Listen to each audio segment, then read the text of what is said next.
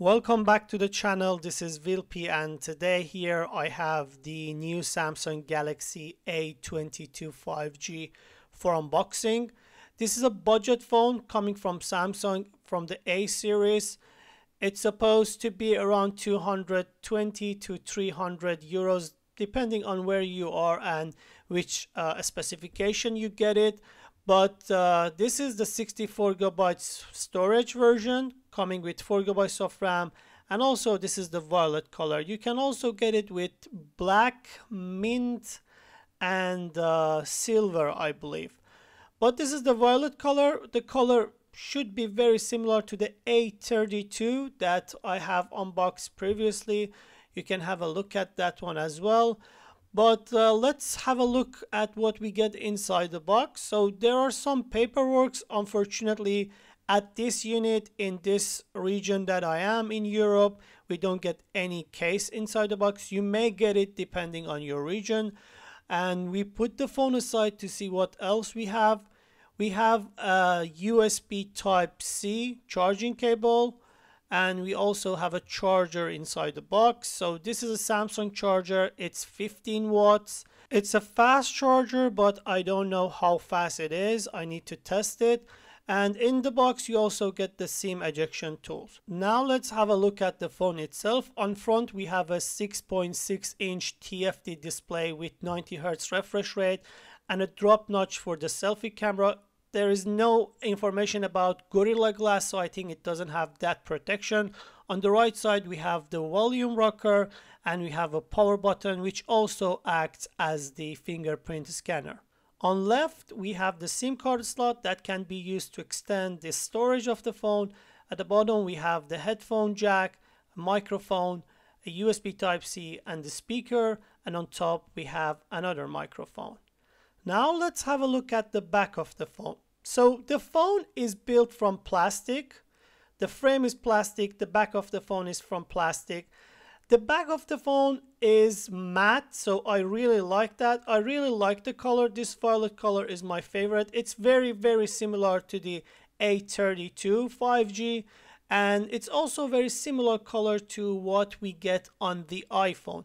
Although the frame is built from plastic and the back of the phone is not glass, but in general the overall feeling and look of the device doesn't really feel cheap at all. It really looks nice. We have the camera here at the top. It has 3 cameras, 48 megapixel main camera, 5 for the ultra, and also the depth sensor.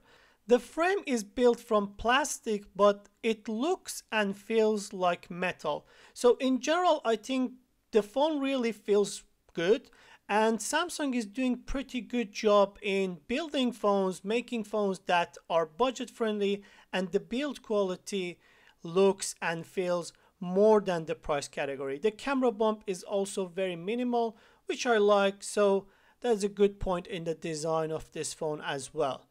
Now we are going to turn this phone on and have a look at the software to see what version we have. So the display, as I said, it's 6.6 inch.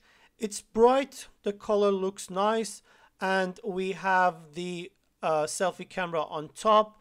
Let's brighten this up to the maximum level so you can see how it is. I think the colors and the display overall, it's very good. But please remember that this is TFT display, so in terms of viewing angle, it's different from AMOLED displays, and it's not best. The software here, we have the Android version 11 pre-installed. That's good. And we also have the One UI 3.1. This phone also comes with 5000 mAh battery. That is very good. So I think you should not have any problem for daily use of this phone.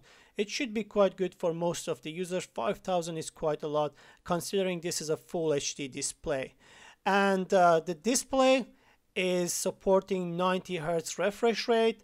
And I definitely suggest to use that high motion smoothness. Put it on that and don't worry about the battery. It should be okay. So this was the unboxing of this phone. I would like to hear your guys' opinion. What do you think about this phone? And do you think there is a competition for this phone? What phone can be a better option compared to this phone in terms of price and build quality? But overall, I really like it. I hope you enjoyed this video. If you like my channel and content, make sure you subscribe and support me by subscribing to my channel. And if you have any question, write them down in the comments. Thanks for watching, and until the next one.